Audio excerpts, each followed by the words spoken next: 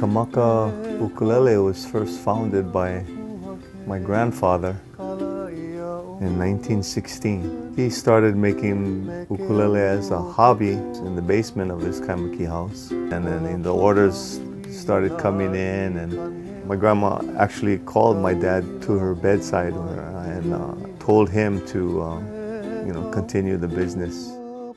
I came on the scene in the early 70s while I was still in high school. It was always important to me to keep the tradition, keep the business going, not only for our family now, but for Kupuna or our ancestors too.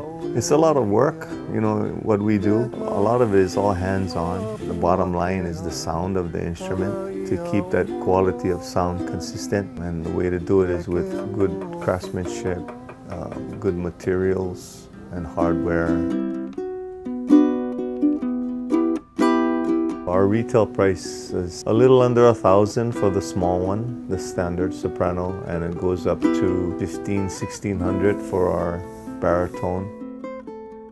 There's a driving passion for us to keep the art alive, keep the ukulele in good artists' hands.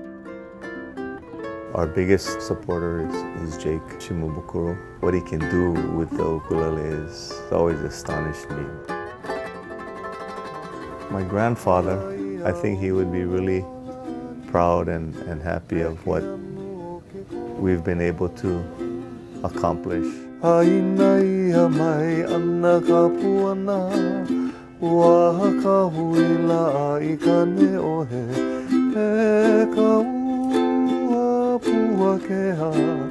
Kalaia o mololani, me ke anu ho ke ko.